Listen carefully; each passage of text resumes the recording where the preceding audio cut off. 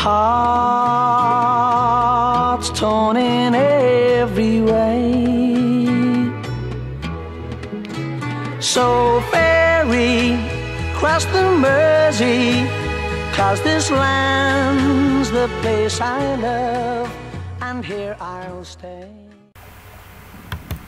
Hi, welcome to a wet and windy pier head. I'm Steve Peters. Join me for my ferry cross the Mersey journey.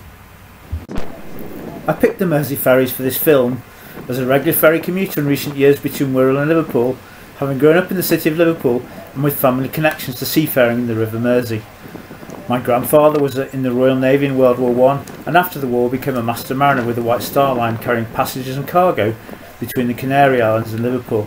In his early career, my father was a shipping agent for Liverpool firm Baker Britt. There have been ferries crossing the Mersey for over 900 years, with the Domesday Book recording a ferry crossing the river from Seacombe, the narrowest point of the river, in 1086. These early ferries being rowed by the Benedictine monks from Birkenhead Priory. In those times, ferries were often delayed by the weather, so lodging was built in the priory to enable travellers to wait out the weather. Over the years, there have been 10 ferry services across the Mersey. In 1815, the Mersey Ferries took a technological leap with the introduction of the first steam-powered ferry. For the first time, ferry services could operate to a timetable. By 1840, all 10 ferry services across the Mersey were being serviced by paddle steamers. During the First World War, the steamers Iris and Daffodil were taken out of service from Wallasey to be used as troop ships in the naval raid on Zeebrugge in Belgium. This occurred on St George's Day, the 23rd of April 1918. 11 Victoria Crosses were awarded for bravery in the Zeebrugge raid. In recognition of their courageous part in the raid, King George V granted permission to add the royal prefix to both names. Before the opening of the railway tunnel in 1886, the ferries were the only way of crossing the river. In 1894, trains were carrying 25,000 passengers and ferries were carrying 44,000 passengers a day. In one day, the Liverpool-Wirral service had over 100 arrivals and departures. The railway was predicted to be the end of the ferry as a means of crossing the river. However, in 1919, the Seacombe ferry alone carried 22 million passengers in a year.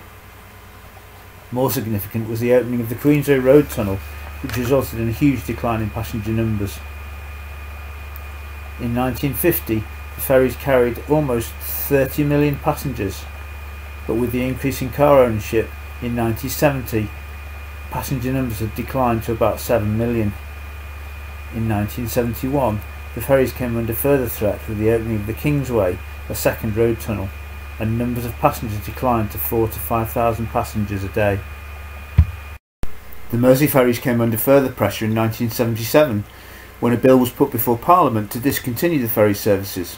However, the bill failed to get support and the ferries survived. After a decline in commuter traffic using the ferries, in 1990, Mersey Travel relaunched the ferries as a historic, heritage and visitor attraction, with 50-minute river cruises up and down the Mersey and a cruise up the Manchester Ship Canal. In 1996, Mersey Ferries won the Merseyside Tourist Board Visitor Attraction of the Year, and currently are a high scoring attraction on TripAdvisor. The Mersey Ferries played a big part in Liverpool 2008 Capital of Culture celebrations, where they carried a record number of passengers in that year. On Monday the 21st of July 2008, the Royal Daffodil operated a special cruise to witness the parade of sail and departure for the tall ships. The current fleet has served the river for over 5 decades, with Royal Iris of the Mersey and Snowdrop reaching their 50th birthday in 2009.